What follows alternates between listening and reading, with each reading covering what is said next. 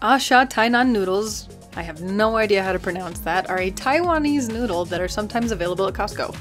The noodles themselves are lightweight compared to other instant noodles, and the package comes with a single liquid seasoning packet. They only need to boil for 2 minutes, and you actually strain the water completely out after cooking. Once you add the sauce and mix, they're ready to go. The first thing I noticed was how fast the noodles stuck together. After only cooling long enough to switch tables, I had to break apart big noodle blobs, which made me a little antsy about the first bite. But oh my gosh, they're delicious.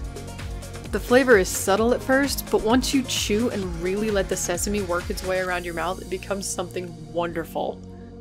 The noodles are light and the flavor isn't overbearing. I love them. I love them so much that I would immediately make another bowl. That's all the noodles for this week. Stay sweet.